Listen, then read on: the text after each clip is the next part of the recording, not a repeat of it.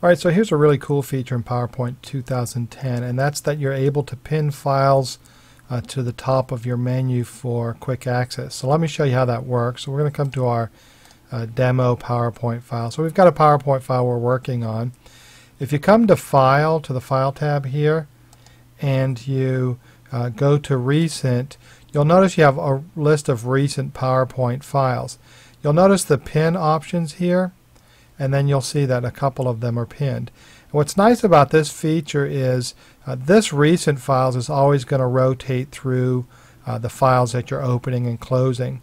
But if you want to keep one up at the top, like for example I'm working on this file here, I can go ahead and pin it. So we'll go ahead and pin this file here. So no, regardless of whether or not these change, these here that are pinned will always remain on top. So it's an easy way to quickly access the files that you're currently working on or that you want quick access to.